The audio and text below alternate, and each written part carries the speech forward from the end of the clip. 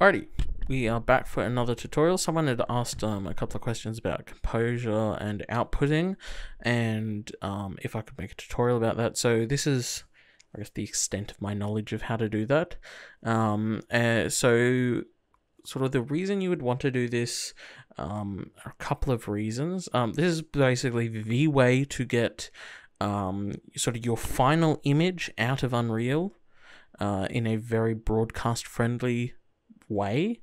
It's also very handy for monitoring what you are seeing in Unreal, as you can't actually run the game twice or have it sort of two viewports playing at the exact same time in Unreal. So this is another way to get sort of a different view out of Unreal at the same time.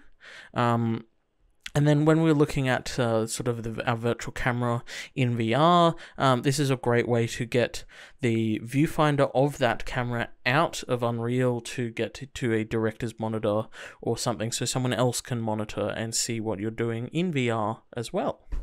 And so what we're going to do is we're going to have a look at how it all works in a blank project, and then we're going to look at putting it in our VR camera. So I'm just going to do blank as always.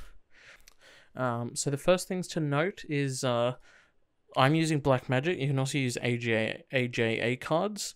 As for Blackmagic, the Unreal's website or documentation says there's 3 cards that supposedly work with this plugin. There are more. I'm using a card that it doesn't say or is not listed as working and tested. I'm using the SDI 4K.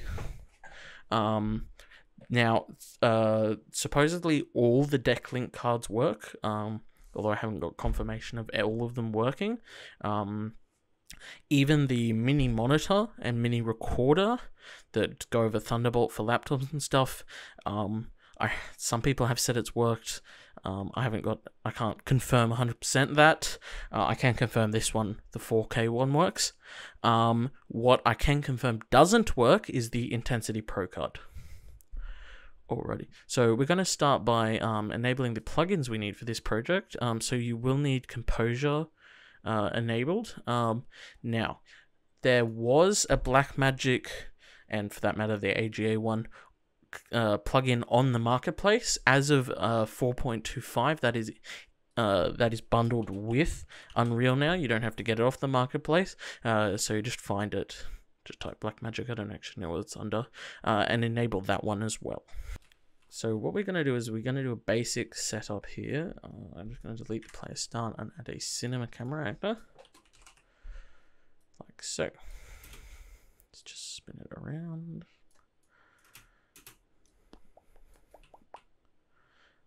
That, and then we also want to go to Composure. So if you don't have the Composure window open, it's window and then Composure. So what we're going to do is create a new empty, and create a new layer of that. Now here is sort of where you get a bit more into Composure. I have no interest in doing live action stuff in Unreal, so I'm probably not going to go into any sort of depth into how to do sort of green screens and stuff like that with Unreal, but you have 3 options here. So the first one is a media plate, and that takes the input of the card, and that's where you would input your footage. The next 2 are the CG layer, which is sort of the CG scene with or without that media plate in it. And then last is the CG matte, which is a black and white, sort of like an alpha or opacity map, sort of showing cutouts of various things.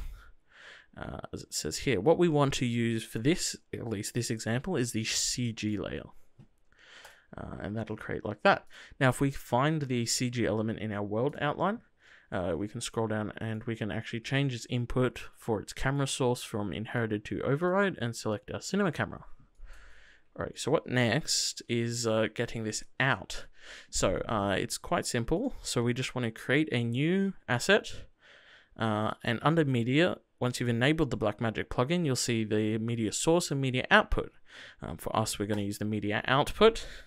Just call it output, I guess, like that.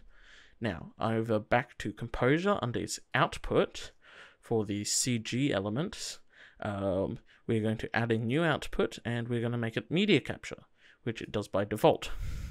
And we're going to drag our Blackmagic card and drop it in there. Like that. The last thing we need to do, I've sort of skipped ahead a bit, is we actually need to configure it. So if we open it up like this, under configuration, here we go. So yeah, there's my card. So everyone's seen it now. It's working. 1080p we're going to do. Going to do progressive, going to do 24 frames a second, and we're going to leave it on free run. Apply. Alrighty, and so in the corner, depending on what corner I put it in, you will now see I'm actually recording the output on the monitor. For this, I'm using one of Blackmagic's converters to go from SDI to HDMI. Even though it says all decklink cards will work, a lot of people have said that the HDMI ports on the cards, even the ones that the Unreal documentation explicitly says works with the plugin, do not work. You have to use SDI. So that's why I'm using a SDI to HDMI converter, which are not very expensive, so no biggie. So you may notice something a little different from what is being captured on the monitor versus what I'm seeing, and that is a sort of a wild difference in the color. So this is some sort of weird conversion thing, because the way Unreal handles visuals is a bit strange, and then converting that into, say, Rec 709, which is then going into the monitor, and so along the way something gets jumbled. So that's where this color conversion comes down. Now I can't, I've found a workaround, but I can't find probably the legit way of doing it. I think it will have something to do with this open color IO, but I'm still looking into that. So in the meantime, we can do a bit of a workaround. So first we're going to add a cube in, like so, and just bring it up into the camera view and shrink it by half. 0.5. Let's move it over a bit. I can just set it to immovable. Now on our cinema camera, we want to change the focus because we want it to be in focus. Let's select that like that. Now it's in focus. And so because we enabled starter content, if you go into the starter content and go to materials, we have this color grid low spec. If you drag and drop that in, we get a sort of color chart. And so now, in my case, one of my monitors is not color calibrated, so this will be sort of an exercise in futility. But what we can do is we can play around under this tone map. If you drop it down, you have some color grade settings and film stock settings, and you can sort of fiddle with these values to get close matching things. So if you're doing completely CG, then this isn't going to be very important, because obviously what we record on this monitor we're not actually going to be using. We're going to be rendering it out at a later date. If you're doing sort of live streaming, you need a live feed out of Unreal again. This is going to be a lot more important. And in that case, you probably got more monitors that are color calibrated than I do. The basic fix I found is actually just ramping up the gamma to about 1.6, like that, and you get pretty close results.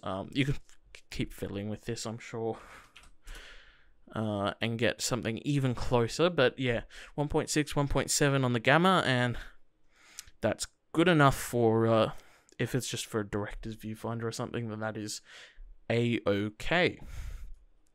And just like that, we're done. So now we have this output coming through SDI, which is a well-known standard for our viewport. We can even play the game. Obviously, I'm not playing the camera, so it's not going to move, but I can look around and do things. I can actually fly into the camera. Hello. I can also, you know, if we take control of the camera,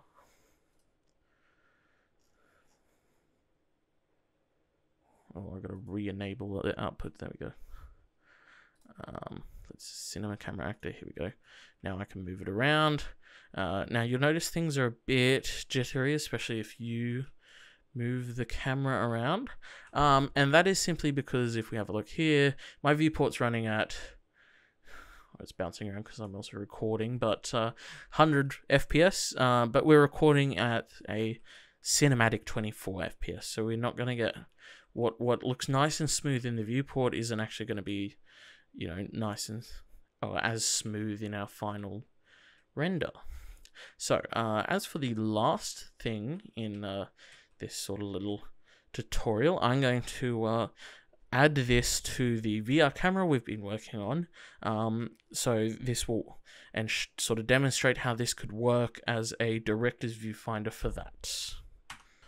Alrighty, so to add this to the VR camera we've been using is rather quite easy because we've been using Composure already to do the viewport on the camera in VR. So to add the output to it, all we have to do is enable the Blackmagic plugin, add our card here, and add a second output pass to our Composure element, CG element, that's the word, and add the Blackmagic card like that. And so it'll just work. Alrighty, and just like that, we can see the viewfinder in VR, and we can also have dodgy camera setups. I don't actually think there's any cameras looking this way. Can also have a viewfinder outputting that video. Now, obviously, as with everything, this creates a bit of a performance impact. And depending what you have enabled and stuff, you may want to fiddle with the engine scalability settings so that you can mitigate the performance impact of this. But this is a great way of getting, getting an external source to review the footage you're capturing as you're capturing it in VR. So you get to be in VR, they don't get to be in VR, but they get to see what your VR camera is seeing, which I think is rather awesome. Alrighty. Thanks for watching. Oh, that's the first time I've ever said that. Maybe I'll cut it.